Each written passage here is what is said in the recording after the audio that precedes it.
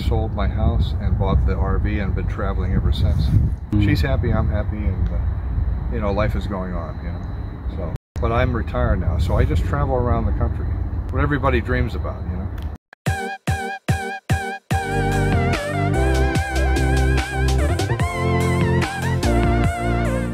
Hello, my name is Bob Schroyer. I'm a full-time RVer. I'm 68 years old, I'm retired, and I've been RVing for about 1 year, full-time, and put on 22,000 miles in 10 months, crossing the U.S. twice, okay? And right now I am in the state of Washington. It's my 24th state, and I plan to do a little more traveling in Washington, then I'll head south as we get closer to the fall of this year. I lived in my van, I was selling my business. I lived in my van for 7 months, but I was stationary in North Carolina. And then I started traveling after I sold the business. I started traveling in October. The very first week I was traveling, my rig was broken into by some homeless people, and they stole everything. And fortunately the police got everything back. But that's the way my trip started, by being broken into. Brand new rig, brand new truck. But it didn't stop me. It was fine, and I dealt with that, and I moved on, and I've been traveling ever since. You know, my wife and I, and we got divorced. I sold my house and bought the RV, and been traveling ever since. She's happy, I'm happy, and you know, life is going on. You know, but I'm retired now, so I just travel around the country. What everybody dreams about. You know, I had a business for about 10 years after corporate America. And I sold that business, and that allowed me to get the rig and then move on. Financially, I'm all set. You know, I'm retired, I have investments, and I'm okay. So I don't need to worry about money. Okay, thank you, Bob. Okay. And then could you introduce a little bit about your rigs?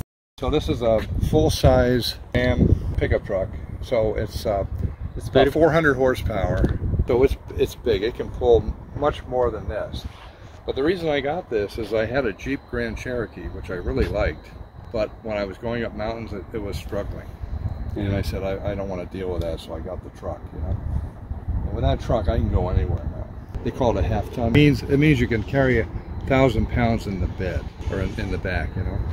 That's what that refers to. But in towing, I can pull about 9,000 pounds. What year is it? 2019. And how much do you pay for this? This was about, I think, with...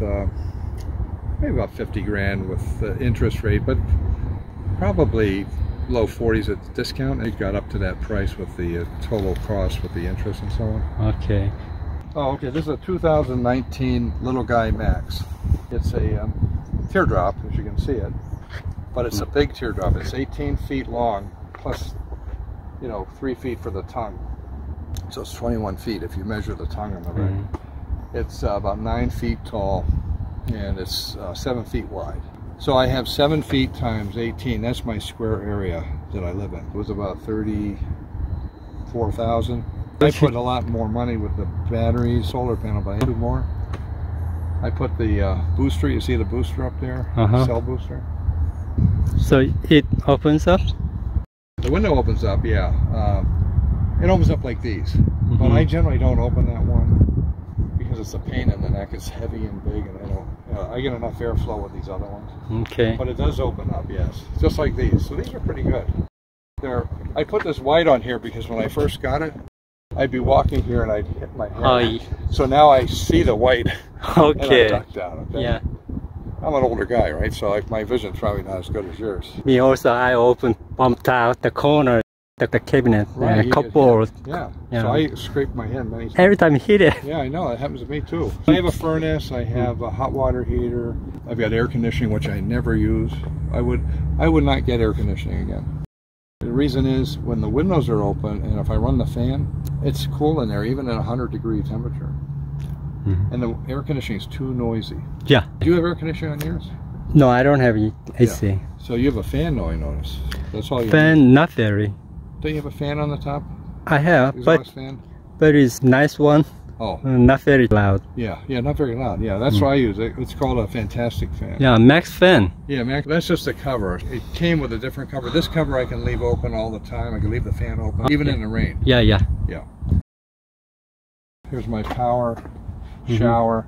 This goes all the way through to the other side. Okay, so I mean I can open it up, but you can't see much because it's full, you know. So that goes all the way through. But that's nice. It gives me a lot of storage under there. That's about 3 to 4 feet wide on the hitch. See, now what I have back here, these are all my sewer lines. Yeah, so it's the dirty stuff, right? So I put all that in there, and then I never have to put any dirty stuff in the back, like anything, hoses, stuff like that. I just put it in there. I have a backup camera. When I was robbed, remember I told you the story I was robbed? They climbed up on this roof and they ripped that camera off.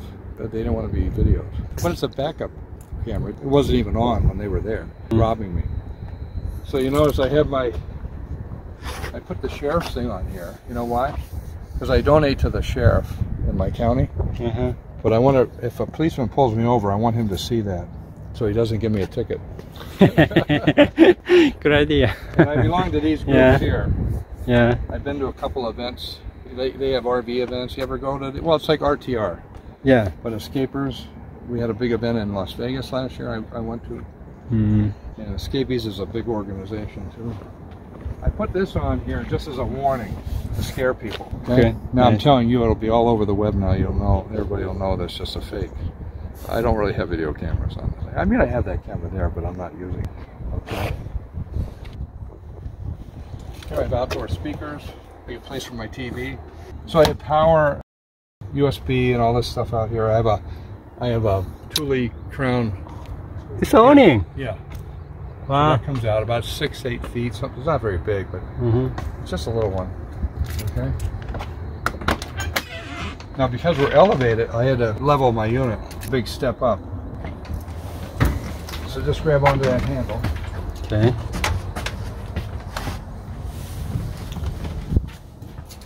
Wow. So this is set up. So I have the dinette here. I sit here usually all the time, and I put storage over here as well as under there.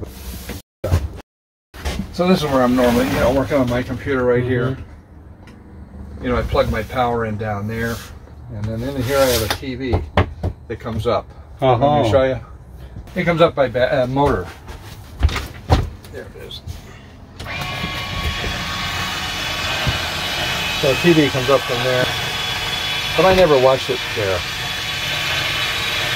I don't watch it. It's pretty neat though, huh? Yeah, it's neat. Yeah. Okay, so this is the dinette. Let me squeeze back here. So here, I'll let you get in there. So there's a queen bed. I put cushions and stuff on that side. I sleep on this area here. If I had a wife or a girlfriend, she could be over there. Right now I'm traveling by myself. Yeah, so it's full size. So wow. And that window opens up nicely, you know. Yeah. Nice, huh? You can see the stars at night. Yeah, it's called a skylight. Yeah, something like that. And then I have another window over there. And I have little reading lights that stick out of the ceiling there. You see them on. So in here I have, you know, pantry stuff. Pantry stuff. Yeah. This is all clothing in here. And I have a full fridge, 4 cubic feet. It's not stocked very well right now because I was away for a couple of days. These are all the places I've been. Yeah.